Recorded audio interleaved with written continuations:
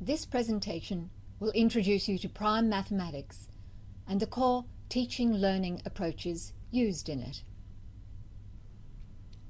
Prime mathematics is based on a collaboration between Scholastic and the Ministry of Education in Singapore. It also takes into account the approaches used in South Korea and Hong Kong as the other two top-performing nations in primary mathematics. So, what effective teaching-learning practices do the top-performing nations use? Firstly, problem solving is central. In prime, problem solving is both a goal of learning and a tool for applying it. Students are taught to solve 4 types of problems. Routine problems, identified in prime as word problems, require students to apply their mathematical skills, concepts, and processes. The second type of problem are non-routine problems, or mind stretchers. They provide opportunities for students to apply their mathematical knowledge to unusual or more complex problems, and so help students develop higher-order thinking skills. Students also create their own problems. Create your own activities in the course book provide opportunities for children to construct their own problems within guidelines provided. The fourth type of problem solving is mathematical modelling, real-world open-ended investigations. These are introduced from Prime 4 onwards at the end of each course book.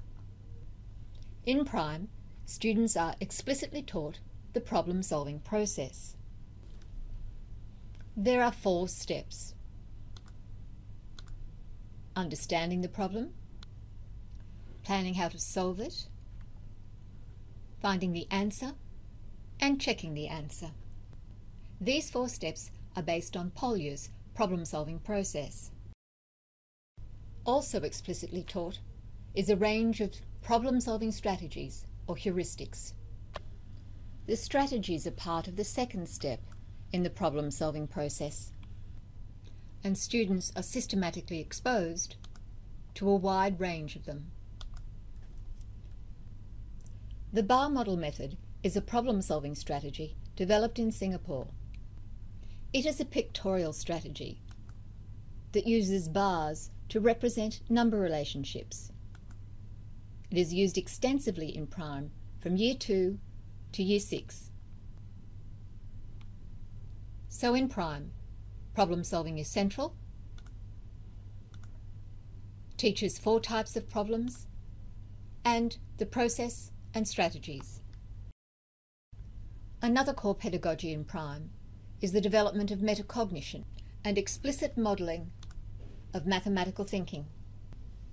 Mathematical meta-language is clearly highlighted in bold text, and mathematical thinking is clearly modelled through the use of speech and thought bubbles. As well as modelling mathematical thinking for concept development, it is also used in problem solving.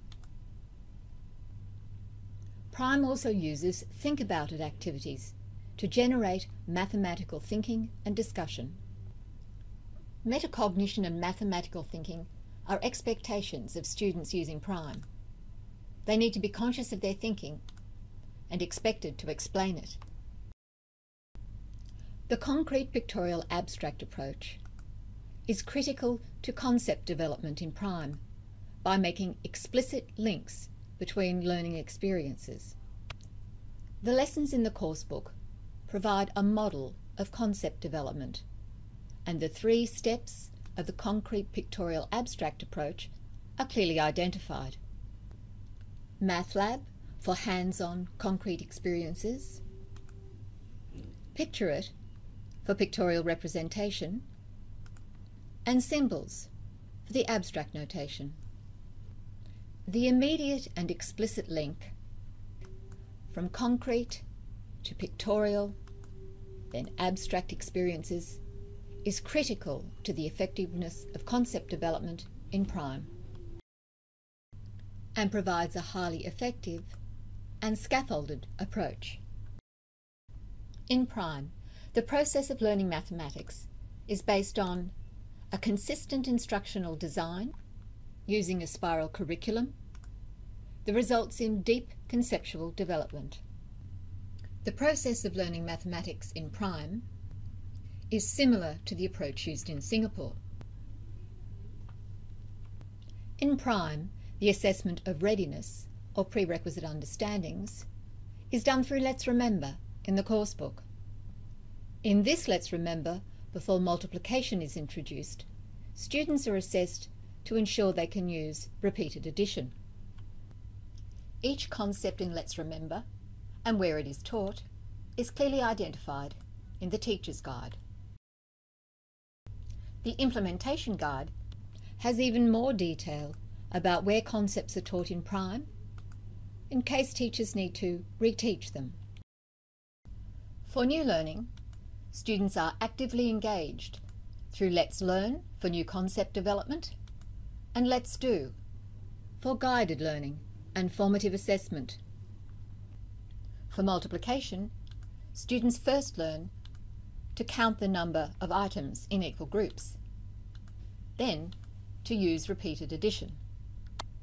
In Let's Do, the activities are designed to guide students as they demonstrate their new understandings. There are several places in Prime where students demonstrate their mastery. The practice book is used for students to demonstrate mastery and for formative assessment. The exercises are identified at the end of Let's Do. The exercises are for students to demonstrate their mastery of new concept development, but also are differentiated, so they scaffold from one to another. Practice activities at the end of each Prime lesson are summative assessment. They assess the concepts that were taught in the lesson. In the practice book, there are also reviews. These are used for revision and summative assessment of multiple concepts. Prime uses a spiral curriculum and treats mathematical topics in depth. The topics are colour-coded by mathematical strand. They are carefully sequenced so that the learning is scaffolded, one topic upon another. The concepts are also carefully scaffolded by lesson within a chapter. Because of this in-depth treatment of concepts, many topics go beyond the equivalent year levels of the Australian curriculum.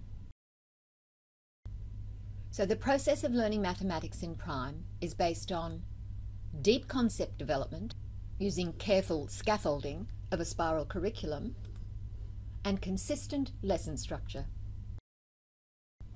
In Prime, assessment is continuous.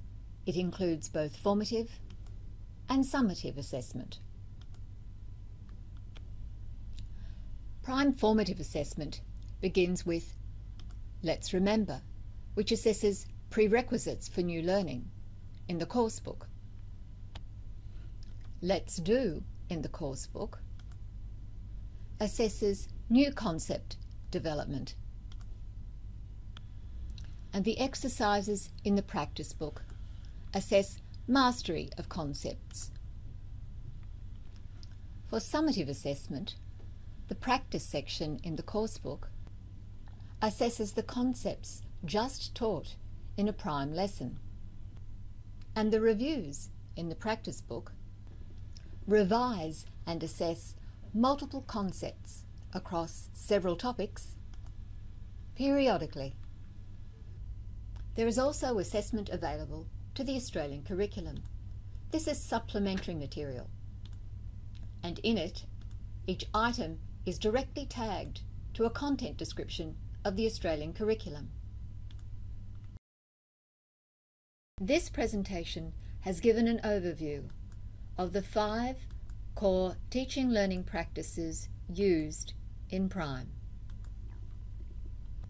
To find out more about Prime, please contact us at Scholastic.